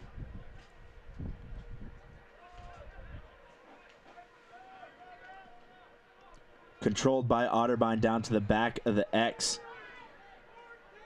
Thrown over to Pat Tyner. Tyner looks to O'Neal in the close side. O'Neal jogs the ball back around to the back of the net, looking for somewhere to go. This John Carroll defense really tightened up around the crease. Mike Dadalow to the outside, throws to the top, back to Reese, to Dadalow, to O'Neal, who botches the pass receive on a choppy pass off the ground. That possession goes to John Carroll. Not sure where Mikey O'Neal was looking there. You know, he had a couple guys with him, had nobody with him. He needed extra support. Nonetheless, good pressure here by the Cardinals. That ball carried in by Spratke, but knocked away by the Cardinals. Possession back to Otterbein. Carried in with speed is Watson. Watson to Sullivan. Sullivan to O'Neal. O'Neal calls out for the play. Setting up now is the Otterbein offense, looking to throw this game into the double digits. O'Neal trying to set his players up. Looks to the close side to Dadalow. Dadalow catches the high pass. Throws to the top to Reese. Across to Brandon Strew. Otterbein working this heavy cycle now, which has really produced well for them in this game. That shot ripped wide by Sullivan, but the chase won by Tyner.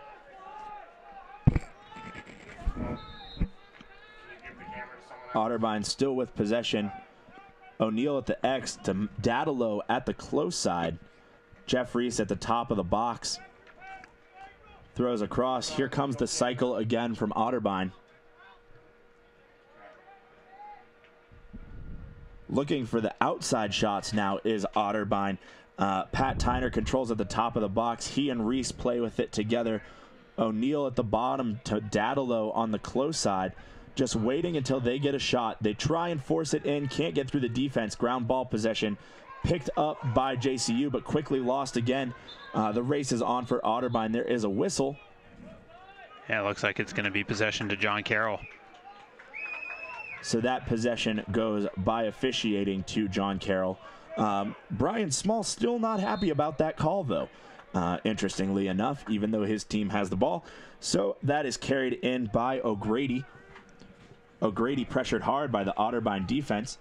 Pick set by Keegan Flinter from the same high school as O'Grady. Flinter playing at the top of the box in the far corner. Pressured heavily by Hayden Novicki. Flinter throws to incoming Alex Titus. Dakota Thomas, who carries in but loses possession.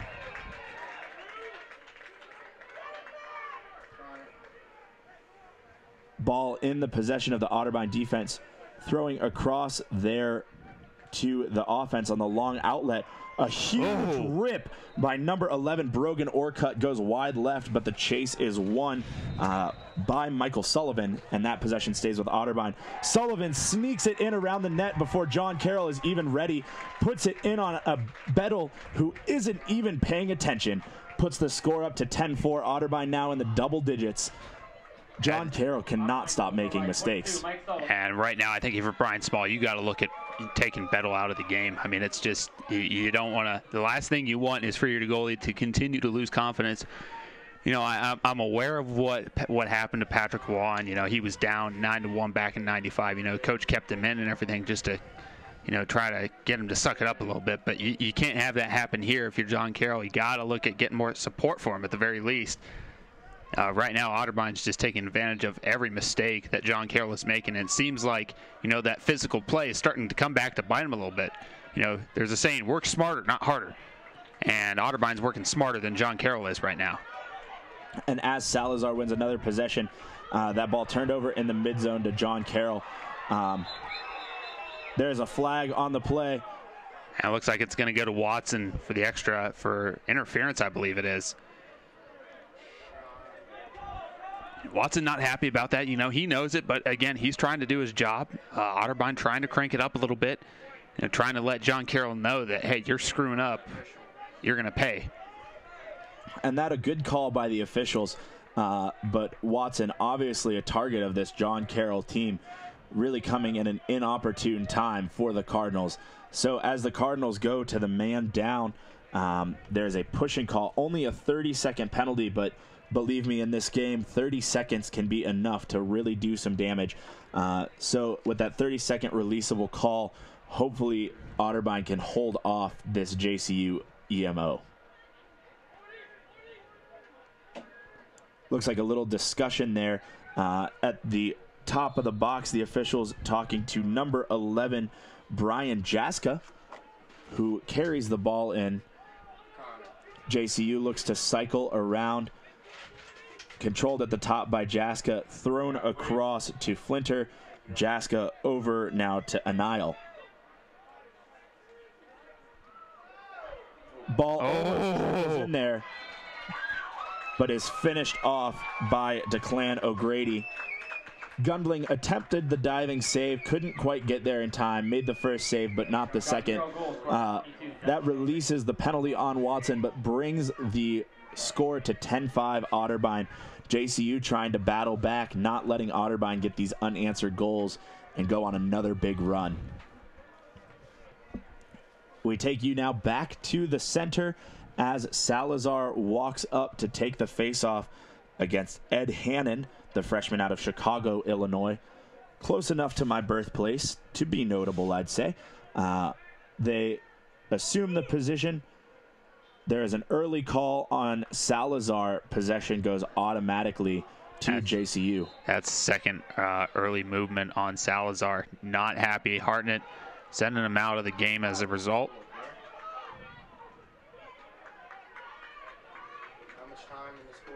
So JCU loses their short possession in the offense, picked up there by Watson in the back, who carries it up.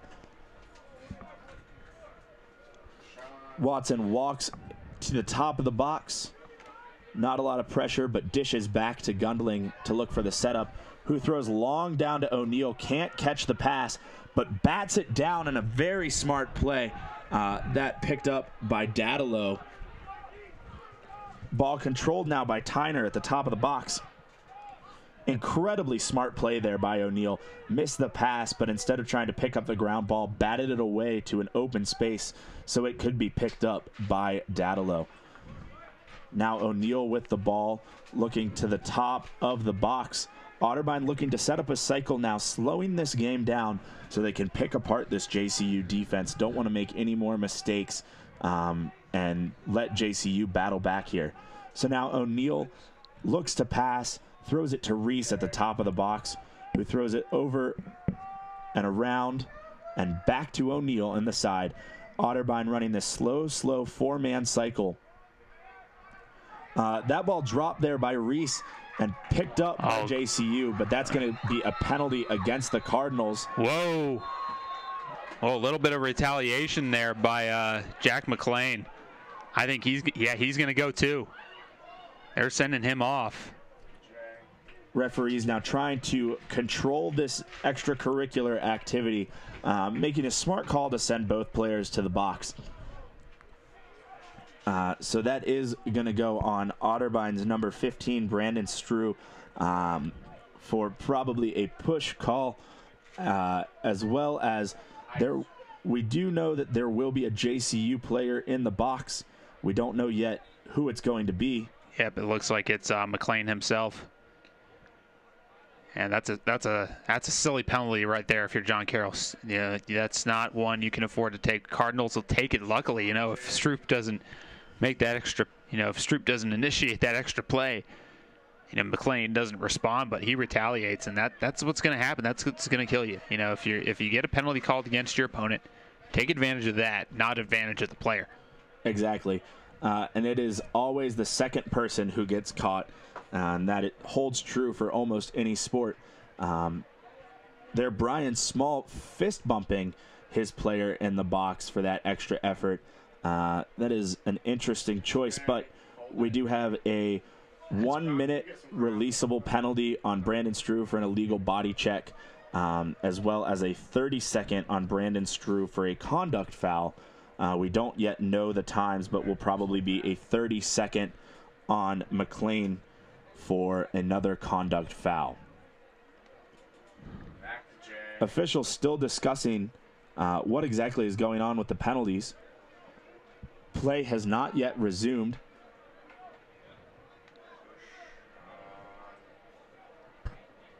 4:18 here left in the quarter, and we will go into a timeout. Yeah, it looks like right now, I think if, going into this timeout for both teams, I think the key is for Otterbein, it's pretty simple. You gotta take advantage. You gotta take advantage of what you have right now. But meantime, the next live broadcast will be April 23rd against Wilmington at 7 p.m. here at Memorial Stadium. That's a Wednesday night game. As many students as that being Wednesday night, hopefully many students will be able to make it out to that one. Come and support your Cardinals. First night game of the year here in Memorial Stadium for the Cardinals. That'll be a fun one. And another conference game as Otterbein takes on Wilmington. Wilmington, who at last check was down 10-2 on Baldwin Wallace. We'll have to see if we can pull that score up for you and see if there's been any change so far.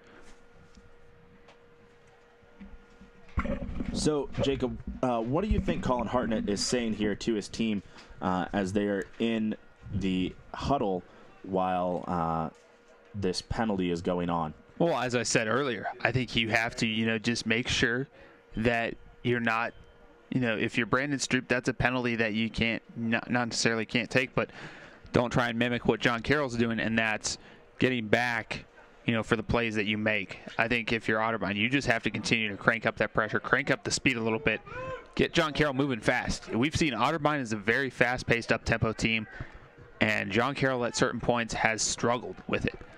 A lot of teams, when Otterbein takes them on and they use that speed to their advantage, it catches up to you, and it's gotten to Brian Bettle so far. Bettle's still in the net, surprisingly, but you don't want to make that for long if you're Otterbein. So I would like to point out here quickly before the play starts that Baldwin Wallace team has gone up 14-2 on Wilmington. So they will go up here as Otterbein looks to play them on the 23rd. But we do look to resume play here at the field. So we have a minute and 30 seconds for Brandon Strew in the box, with only 30 seconds on JCU's Jack McLean for another conduct foul.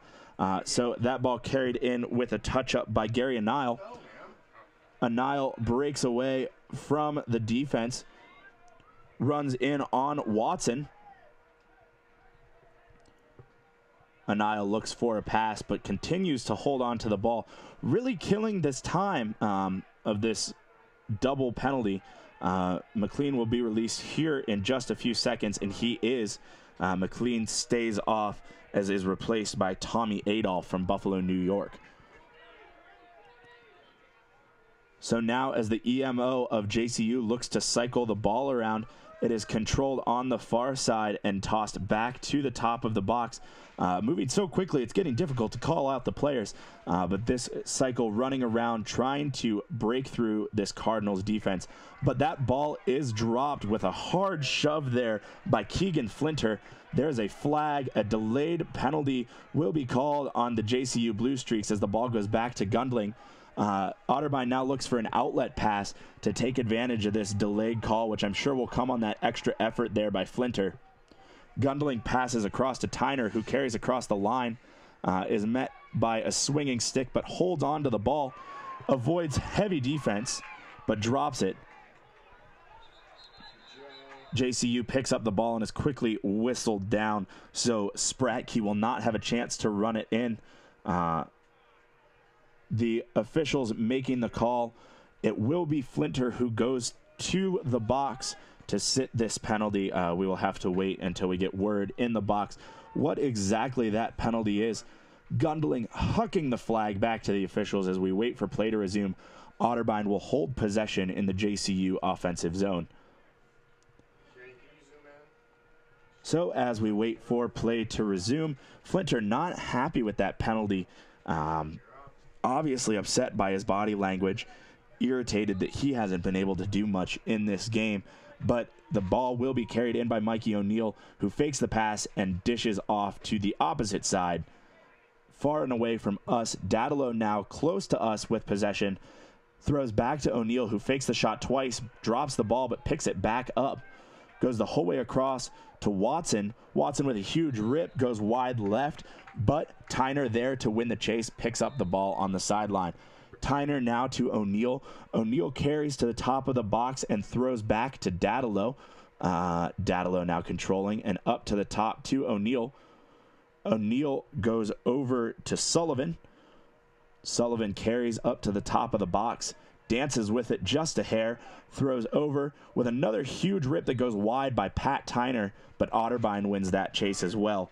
Flinter is in for unnecessary roughness. We find out a minute penalty, Otterbein to take advantage of. Tyner now on the close side of the box, closest to us, throws up to the top to Sullivan. Sullivan across to Dadalo, who can't catch the pass, but there's no pressure to pick up the ground. Dadalo throws to the X to O'Neill. JCU, the penalty is released, and number 7 rushes in. There is Alex Spratke to play some extra D. That pass goes way, way far. Otterbein opts not to chase it, and that possession goes now to JCU. JCU now will be able to carry in from the sideline. Brian Jaska picks it up, tries to break the defense, almost jukes himself out. Running in now, though, is Jaska at the top of the box. A hard check there, thrown by 4 Otterbein defensemen. He holds on, throws to the top of the box. Declan O'Grady controls, looking to bring it into the zone. Opts to dish it back to Jaska. Jaska now plays on the close side of the box. Looking for an outlet pass, but not a lot of pressure. Throws it to the X there to Daniel Kincaid. Kincaid against 2 Otterbein defensemen. Carries it around the far side of the crease. Drops the ball, is picked up by the Otterbein defense, and quickly outletted all the way down to Sullivan. Sullivan controls with a one-handed grab. Oh, falls down there, but that ball is batted away and now makes its way to Bettel. Something to point out is this field must be slippery. It looks dry from here, but obviously I haven't been down on it. Players falling left and right, and the ball not rolling very far when it does hit the ground. But that ball now brought in by James Blake, the midi out of Baltimore, Maryland, who throws it back to Michael Roth. Michael Roth to Declan O'Grady. O'Grady throws the pass over the head of Kincaid, and possession will now go to Otterbein in their defensive zone. That ball picked up by Brogan Orcutt, who looks for the outlet, throws it down to Mikey O'Neill on the sideline. O'Neill breaks through the defense, not a lot on him, tries to dish to Dadalo, but that pass is knocked down and away, picked up by Tommy Adolph. Adolph with a huge long toss. That outlet ends up going right back to Otterbein, making the attempt to throw it into the net there before the end of the period. Quarter, excuse me. We are now into the break for the last quarter. We go into this break. Otterbein up 10-5. 15 minutes left to play is still a lot of time. Plenty of time for JCU to bring it back, but hopefully also plenty of time for Otterbein to throw a few more between the legs, over the head, or over the shoulder of Brian Bettel, who, as we have pointed out quite a number of times, Small, the coach of JCU, has not opted to pull. A little surprising after letting in 10 goals, most of them coming in quick succession, but we do assume that we will see Bettel returning to play here in the 4th period. So as both coaches rally their teams, Small talking specifically to his offense right now as Colin Hartnett addresses his entire team. Jacob, here going into the last quarter, what do you think is the key for Otterbein to, obviously hold up on their lead, but what do you think they need to do to get it done? I don't think they necessarily need to hold up, but they need to keep pushing a little bit so that, once you get toward the end of the game, you're not panicking to protect your lead. It's no lead is safe in lacrosse. Even if it's a 5-goal lead, 6-goal lead, we've seen it happen before where teams score 4 or 5 unanswered goals. So I think if you're them, you got to keep that up tempo going. You got to have guys like Dadalo and O'Neill and Giuliano chipping in, even guys like Pat Tyner and Brandon Stroop as well. Brogan Orcutt, he's been a huge asset to this defense all afternoon. He's got to continue to make an impact. All these guys do. So as we go back to the center, The officials have a brief meeting with some of their table workers, and we look for play. Salazar now facing the south on our left side. JCU's would appear as though Kyle Patterson to take the face-off, facing the north on our right. Players crouch against the ball. Whistle is blown. Salazar with a quick win, although possession is gained in the Otterbein zone by John Carroll. John Carroll's Declan O'Grady looks for an outlet and throws the whole way across to Flinter. Flinter, the hothead, we have seen a number of times, throws it down to the X to Kincaid. Kincaid breaks through the defense and looks to run it around, but is quickly locked off by Otterbein's defense. A lot of pressure there on Matt Isley. Oh, great job there by Isley. As soon as I say that, though, huge turnover by the Cardinals. Looks like we're going to get a penalty here, but I don't know what it's going to be. They do call it a good goal. Officials signal for the good goal, so that will put us at 10-6 JCU. We'll have to see how and where that flag goes. Yeah, it looks like the goal is going to be good. You know, trying to pick up who that was on that turnover, though. But, you know, that was, you know, you got to give the Blue Streaks credit there. Keegan Flinter not giving up on the play. He was right. Luckily, he was the only man there. Picked that one up. So Daniel Kincaid will get the credit for that goal as we go back to the center. Officials now with some extra discussion as we walk away from the face-off.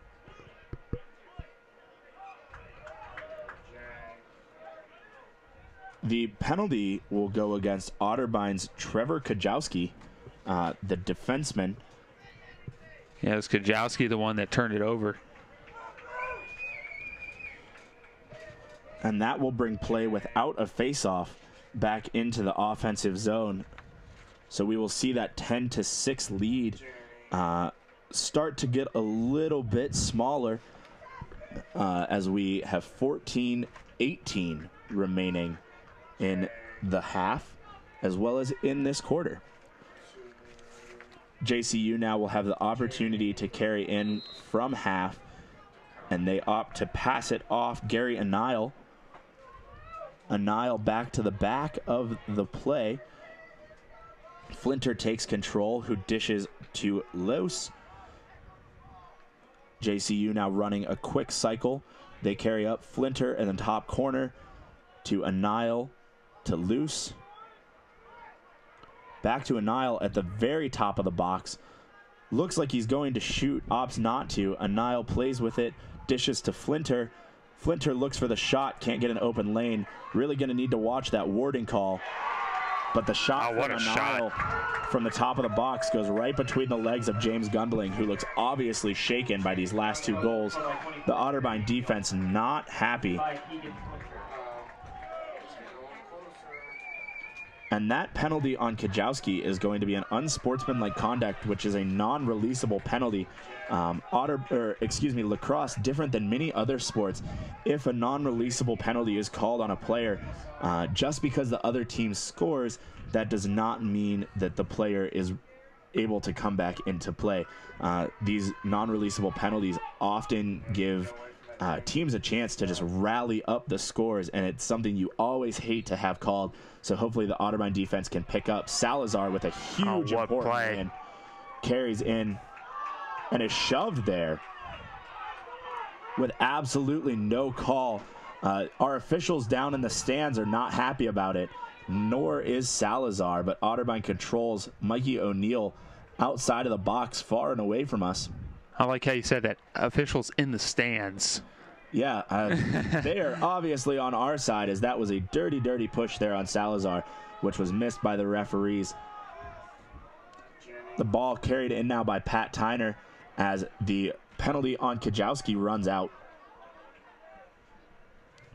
Tyner with the ball, looks back to the X, throws around. Otterbein now looking for the cycle as O'Neill controls at the top of the box. Great job by Otterbein just killing the clock here. Dadalo to Tyner. Tyner back and around, throws off. A small cycle now working while O'Neal takes it back at the top of the box. Mikey Dadalow on the close side. Back to O'Neal at the top. Tyner close and in, but does not he could have shoot. taken the shot. That would have been a backhander there, though. Otterbein now will really work on killing this clock off. 12:25 left in the game, and they do not want to see JCU put any more in on him. So as O'Neal fakes the shot, he will carry around looking for an outlet, fakes the pass, throws up into the top. A shot that rockets off of the post and goes right back to the man who shot it, Mike Dadalow. That was actually Jeff Reese, the one that took that shot. He can't believe it. He was lucky that one got right back to him. Second opportunity for the Cardinals. Got to take advantage of it. Exactly. So we hope that we can continue this cycle. A huge shot goes over the net by Mike O'Neal and is chased down by Otterbein, so possession stays with the Cardinals. Otterbein really able to eat up some time here in their offensive zone. The defense of JCU needs to get this ball back, but they don't want to make any more mistakes than they have all game long. So as Dadalow controls, throws it up to O'Neal. O'Neal back to Dadalow. Dadalow to Tyner. Tyner around to a player whose number I cannot distinguish from here. Tyner takes it at the X and throws back to Jeff Reese. That pass goes far and away, and possession is called to stay with the Cardinals. Yeah, that's one thing you mentioned about lacrosse last week, Matt, is that you have to, you know, if you're the one nearest to that ball and you're reaching out for it, you're the one that gets possession of it. Kind of like, you know, they're treating it like the boards rule, I guess. You know, as if there's boards in lacrosse. There isn't, obviously, but you gotta think that if there's a protection there, you know, you're trying to make the play. So Otterbein takes possession back. That ball controlled by Reese on the far side. Gives it to Dadalow at the top, who throws it to Tyner on the close side of the box. Cycled around hard by Otterbein, looking for the shot, but not looking to take anything risky. Tyner controls on our close side as they keep this cycle up. Tyner throws it to Stroop, who works the ball around the X. Controlled again by Stroop in the bottom of the box. Up to the top. And a huge shot there by Mikey O'Neal will go in over the left shoulder of Bettel. That goal could not come at a better time with 10:18 remaining in this game. That will put Otterbein up 11-7, really crushing the momentum that JCU had built up there. I think it was all built up by Otterbein. That momentum was all built up by the pressure that they generated off of right off of the penalty kill, essentially. You know, after killing that non-releasable penalty by Kajowski, the Cardinals were able to build up constant pressure. JCU never got it beyond not even really outside the box, essentially.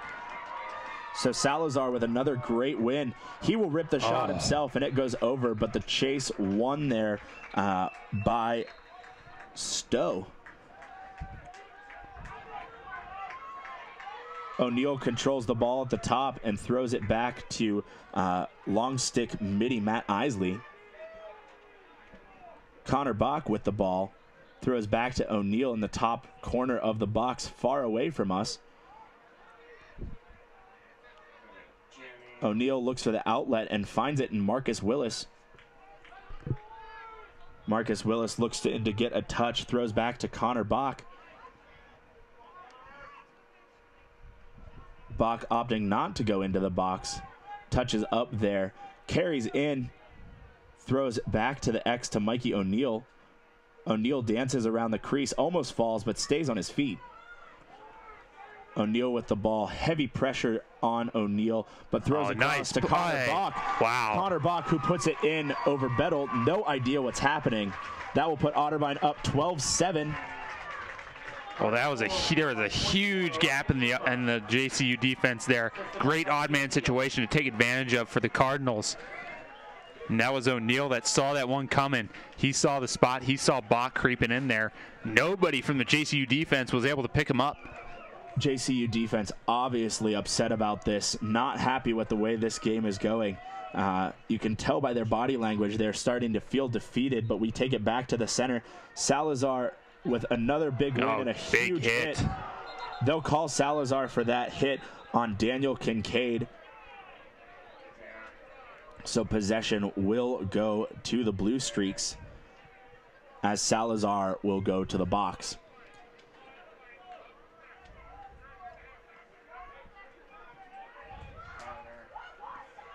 Hartnett obviously unhappy, but at the same time, you got to kind of understand that play there. A little bit of an interference by Salazar.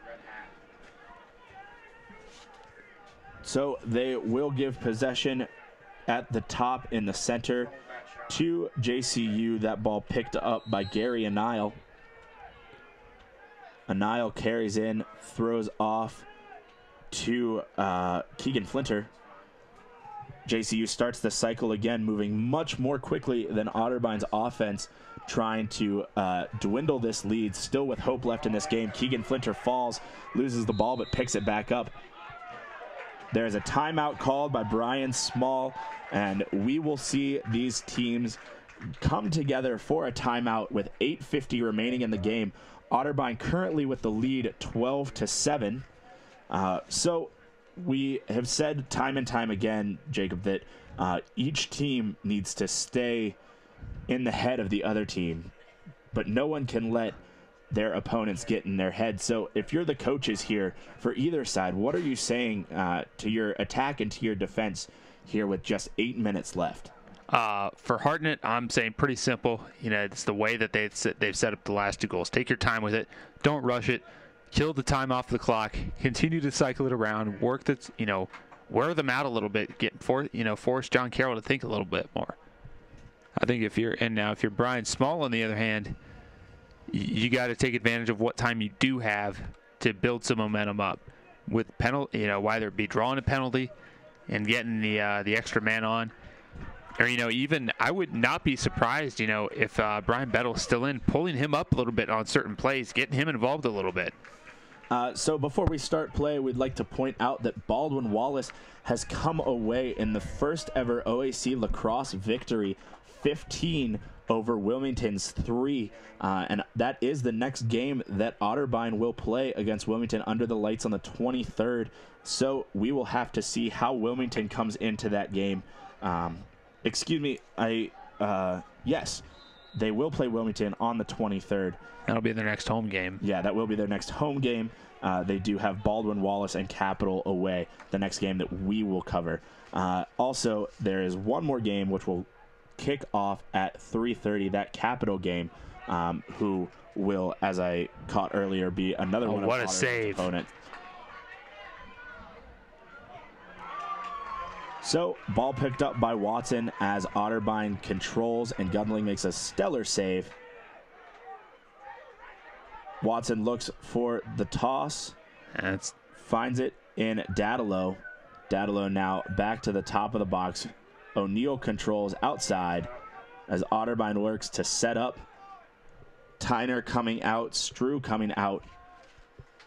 Otterbein looking to set up one last offense, and hopefully they can hold it. But they do lose it on a bad play by O'Neal. Heavy pressure by number 19 for JCU, Tommy Adolph. And possession will go to the Blue Streaks. But another timeout called, so we will have to wait on that possession as the teams come together at the sidelines for another meeting with their coaching staff. Yeah, Brian Small trying to settle things down a little bit. And he's done that, the past couple timeouts. Give these guys credit, how they've responded. They haven't let the game get too far out of hand, but for Otterbein, it's been all speed kills, and I think that's a saying that you see a lot in sports that it's really worked in Otterbein's favor today. Stat wise, shots, it's not even close though. John Carroll has to generate more pressure on James Gunling. Gunling has looked solid in the shots he has faced, however, so I think if you're John Carroll, you got to set it up a little bit more. Cardinals, just keep pouring the shots out. Keep pouring the pressure on, as I said. No harm done there. Just not a whole lot of, there seems to be a lot less energy in John Carroll right now, Matt. I've noticed that, as they've gotten less physical, they've had to divert from their game a little bit because Otterbein has changed that. They've cranked up the tempo in the second half. You know, they started really cranking it up late in the first half. They've continued that momentum in the second half, and it's cost the Blue Streaks. It has, and JCU obviously a very physical team, and now that they found out that physicality is really not going to get them too far against this Otterbein Cardinals team, they're really struggling to bring it back. Obviously, like you said, this game has not run too far away from the Blue Streaks. They are only down by 5, 12-7 here with 7:53 remaining in the game. But JCU does look tired, and that's another thing that we pointed out during the first half. Otterbein's roster is enormous, absolutely huge compared to the roster of John Carroll. So JCU will control and take possession down in their defensive zone. Ball picked up by Kincaid, who is doubled by O'Neal and Watson. But the ball makes its way back to the JCU defense, who will carry it out slowly. Controlled now by Tommy Adolph. Adolph looks across the field to Kevin Werner. Werner looks for a pass, nowhere to go, is pressured by O'Neal. Werner across the line. Kind of a neutral zone trapping defense being employed here by the Cardinals, not letting them across very easily. Werner with the shovel toss to Jaska. Jaska throws down to Kincaid, who fakes the pass and controls the ball at X. Looks to carry around. Drops the ball right in front of the crease. That ball picked up. Otterbein player looks like...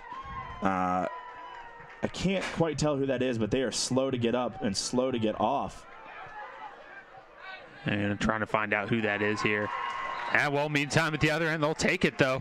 So Otterbein puts in another one on Bettel. I do believe that goal will go to Watson, who put it between the legs of Bettel. But we still not sure. That looks like number... That's Jeff Dunacek. And he's coming off. He came off a little bit of a limp there. Looked like in his left thigh, a little bit of a cramp possibly. Not sure what happened. Looks like trainers are looking at the elbow of Jeff Dunacek. So hopefully we'll have more to come on that later. But with that goal, which that credit will go to Robbie Giuliano. So great goal by him there. And we'll go back to the center with Salazar. And they will put their defenseman, David Whipke, will JCU against Salazar.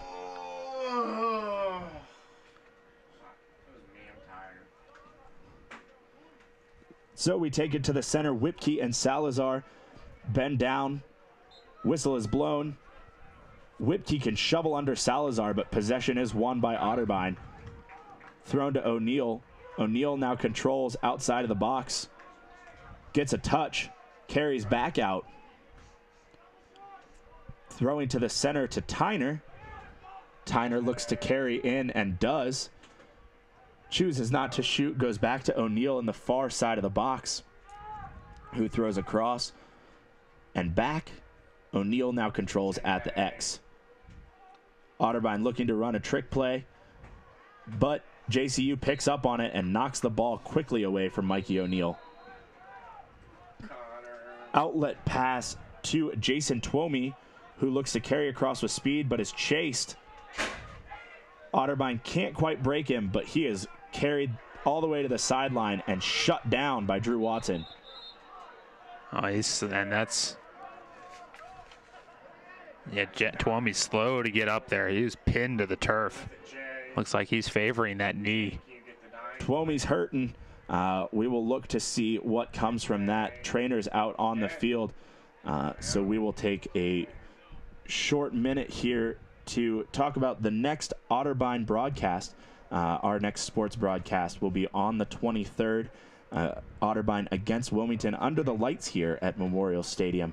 So that will be at 7 p.m. on the 23rd. We hope you can join us. Twomey now rolling over. Looks to be in pain, but nothing too serious as they manage to stand him up. He will walk off the field. As that's being thrown, though, looks like we're gonna get unsportsmanlike conduct on, that looks like on both teams possibly. There is a definite foul on Drew Watson, but a flag still on the field waiting to be confirmed. Twomey looks as though there's something wrong with his back, so that may go as a cross check there on Watson. We'll have to see what they call. But Twomey got up and walked off on his own accord, so we are glad to see that although he is hurting, he will be all right. Yeah, it's a scary injury, though. It's one thing to hear, knee or something, but back, and he's going to, looks like his afternoon's going to be done. Trainer's tending to him a little bit, possibly doing some, possible concussion, testing for some concussion symptoms as well. Looked like he took a couple hits there, so definitely a trainer's precaution there in every sport. Back injuries and head injuries. You can break as many bones as you want, but when one of those injuries happens, you got to take it seriously. So it looks like after all of the play, we have Kevin Werner, number 17 for John Carroll, kneeling in the box. We'll have to wait and see if there is a call on him. There's nothing that we have yet, but that shot turned away by Gundling. What a save! Wow. Carried across with speed and tossed over to Watson. Watson controls at the top of the box, throws down low to Giuliano. Giuliano carries around the crease. Jenny, stay there. I like that because if we score, we'll go to that. Throws the whole way up to the top of the box. Ball makes its way out of the box to Mikey O'Neill, who controls at the top. Looking for the dish. Fakes the dish off to Giuliano. Controls. Oh. Carried around the box is the Otterbein offense, not setting up the cycle that we have seen a number of times in this game, instead opting to one man at a time kill off just a little bit of clock. But they will look to take a run. Looks like Jeff Reese. Nice throws pass over to Tyner, and Tyner puts it in over the right shoulder of Bettel. Great feed by Jeff Reese. Great vision. 12, Pat Tyner. Assisted by Robbie Giuliano. And that will be a huge, huge goal for Otterbein, doubling now the score of John Carroll, leading 14-7 with only 4.5 minutes left to play. Still plenty of time to put in 7 goals, but it leads one to wonder if this John Carroll team has the energy to keep on scoring. Yeah, it looks like we're going to get some decoys in, or some backups in here for Otterbein. Get some guys some playing time. Coming on the field, George Wright, the senior out of Hudson Walsh Jesuit, and Alex Humble, the sophomore out of Lancaster Catholic High School. Two guys that don't see nearly as much playing time as some others, but deserving of it right now, given the hard work. So Marcus Willis carries in and is on the outside of the box, far away from us here in the booth. Looks to control, is facing off one-on-one with David Whipke. Breaks through Whipke's check, but chokes back out. There is a flag thrown. Looks like it may go on a slash for David Whipke as Marcus Willis controls. We will have to see if Otterbein can take advantage of this delayed penalty call. An awesome pass there is Willis, who throws over to Connor Bach, who is just leveled by Tommy Adolph, and another flag thrown on that play. I think that one, you know what? I believe that's gonna go to Bettel. Bettel's gonna have to have a teammate of his serve the penalty, as he took a slash there, deliberate slash, trying to take it away from Giuliano. And a third flag thrown now on the field. There could be an unsportsmanlike conduct. There's a 1-minute slash called. There is an unnecessary roughness called. And 1 minute non-releasable for what may be a conduct. 3 JCU players sitting in the box. Wow. Looks like we'll go down to 2, one of them serving 2 minutes. So we have number 4, David Whipke, in the box for the slash, and number 19, Tommy Adolph, in the box for an unnecessary roughness and an unsportsmanlike conduct. Huge opportunity for the Cardinals to make John Carroll, to give John Carroll a little bit of a smack in the face and say, hey, take that, really put this game away. Colin Hartnett rallying his players in a little bit just to get him to, realize, you know, at what point they're at in the game. You know, make sure that you know, you do what you can to put this game away. You got a 2-man advantage. You got plenty of time to work that ball around. Non-release, you got one non-releasable, as you mentioned, Matt. So, you know, that's, and I think it's, if you're Otterbein, you got to applaud yourself for the work you've done today. The resiliency that this team showed, you know, down 3-2, they didn't let it get away from them. They knew, you know the kind of game lacrosse can be. You know how quickly you can turn it around. And that series of goals near the end of the second half really set the tone for this John Carroll team. So we see Brian Small off to the side with one of the referees being very vocal, arguing quite a lot about what's going on. Brian Small not happy at all. But I don't think arguing with this referee is going to do anything to change the course of this game. He's obviously not going to get those two very obvious calls retracted. So we will come back to Otterbein's possession, up 2 players with David Whipke out for a 1-minute slashing and Tommy Adolph out for a 1-minute releasable unnecessary roughness, as well as a unsportsmanlike conduct 1-minute non-releasable. But Brian Small now still mouthing to the ref. I think if you, and that's, I was talking about earlier, you never give the officials enough credit for how much they have to put up with certain coaches.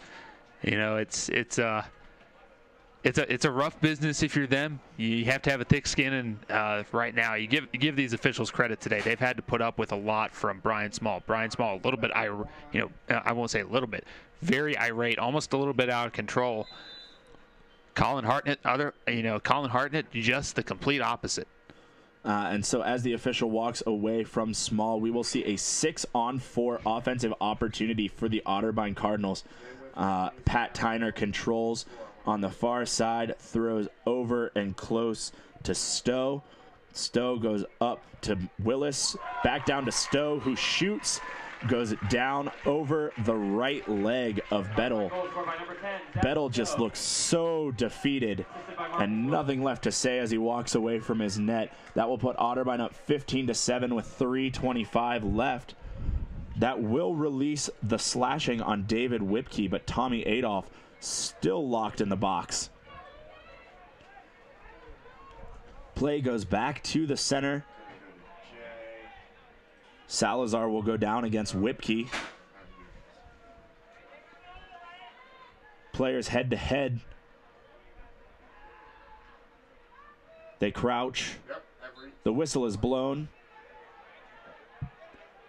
Whipke on top of it. Can't get underneath it as Salazar, but Chiston White, the player for Otterbein University, breaks in and kicks that ball away. Great pressure there by White. Not quite enough, but good enough to force it back. So possession will go to JCU, and it is walked up by Kevin Werner. Kevin Werner on the far side. His team still down 1 man. We'll have to see if they can do anything with it here in the last 3 minutes of play. Dishes off to Jackson Twomey. Twomey looks to carry across, but is met heavy and hard by White, who puts on the pressure. Throws over to Michael Roth. Roth met by defenseman Connor Underwood.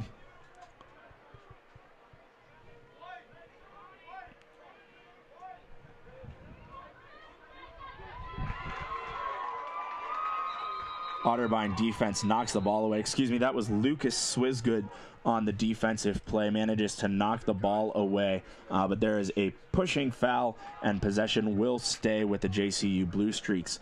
So carrying the ball now, Michael Roth for John Carroll will look for an outlet pass and finds it at the top of the box from Declan O'Grady.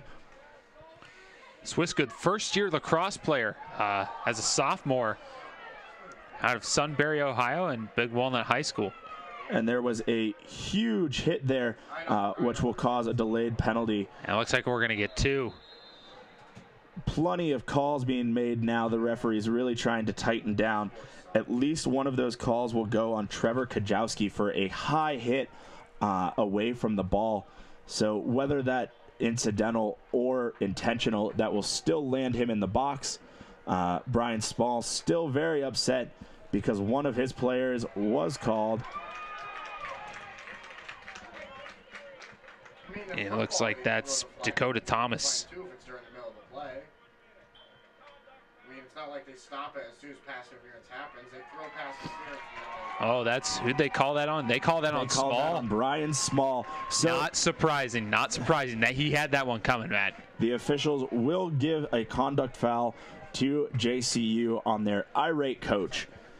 Just for a minute there, I thought they might toss him out of the game. I'm not surprised. That hasn't happened, honestly, Matt. I've been to many games, and not trying to be a little too biased or anything, but that's out of control right there. You cannot have that happen to a head coach. Assistant coach is what do you do there? You step. That's where you have to step in, and they give you the opposing team's coach, Colin Hartnett. You make him look bad by being the best you can be, and that's what Hartnett has clearly done so far. So we will see Trevor Kajowski go to the box, a minute for an illegal body check, as well as a minute for unnecessary roughness. But Brian Small will cost his team a 30-second conduct foul, and that will really come down hard and heavy on the JCU Blue Streaks. Now with under 2 minutes to try and do anything left to this Otterbein Cardinal team, and I don't think they're going to have enough to do it.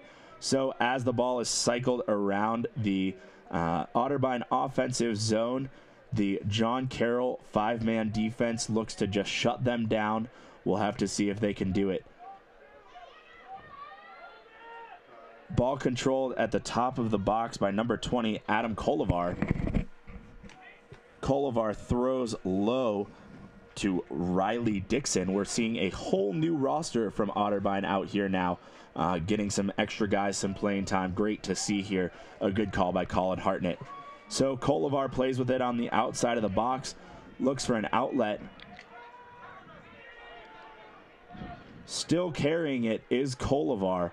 Hitting him hard is Patrick Carney. Check after check, but Kolivar dishes back off to Dixon. There's a huge swing check after the whistle done there by Jackson Twomey. But there was a timeout called by Colin Hartnett, and that will bring the teams together for what will probably be one last timeout. 52.1 seconds remaining in this game as Otterbein is up 15-7. So Jacob, what do you think is your overview of this game? Is there, do you have an underlying theme of the way this game has been played today? Physical, a little bit. If I want to describe John Carroll's style and Brian Small, almost a little out of control, a little bit. I think the Otterbein's not a team that you want to take these kinds of mistakes on. Brian Small knew that coming into today, and I think that they let this one slip away from them. Their mistakes are ultimately what cost them this game. I think for Otterbein, it's just been, you couldn't ask for a better response to what happened. You're responding well, and I think the best way, as you said, you love to get back at your opponent by being physical, but feels even better to just beat them up. Exactly. Otterbein has done a great job, playing just right up against this JCU very physical team, and they have not let them get in their heads, and that is great. This Cardinals team is a big team, not only in size of roster, but size of player. Average size on the team is right around 6'2". So they have not been outplayed by this physical John Carroll team, and that has really shaken the John Carroll offense as well as the John Carroll defense, which we've seen. So as we wait now for Tyler Reed, the senior midfielder out of Milford, Ohio, to carry in. He loses the ball quickly as he is doubled by JCU defense, but the ball still in play is kicked out of bounds. We'll have to see which way the refs call possession, and they give it to JCU. John Carroll will pick it up by number 18, James Blake, here with 40 seconds left. Blake tripped up as he tries to carry in. No call on that. Thrown over to Jackson McLean. McLean throws deep to Stephen Luce, who throws over to Brian Jaska. Jaska looks for Luce. Luce takes a shot, goes wide left. Chase won there by Michael Roth. Roth picks up with only 17 seconds left. Ball makes its way out to the top of the box with Gary Anile. Anile looks back to Roth. Roth, who looks across to O'Grady. O'Grady, who goes to Flinter, who just can't split the defense. There is a flag on the field, but clock runs out. That flag will be irrelevant. And Otterbein takes this game 15-7 over the now 9-2 John Carroll University. Yeah, Coach Colin Hartnett, very wise decision, letting the John Carroll players pass before letting his team go down and celebrate. Trying to, direct the players to their respective ends here, their respective huddles. You want to keep these teams separate the way, after how physical John Carroll got, how nasty, how out of hand this got at certain points. So, but enough of, we saw enough of the effort by the Cardinals today. Great response, being down 3-2. And that should wrap it up here for this. That should wrap it up this afternoon for Matt Cole and the rest of our crew. Our director, David Kinder. I'm Jacob Barker. So long from OTV.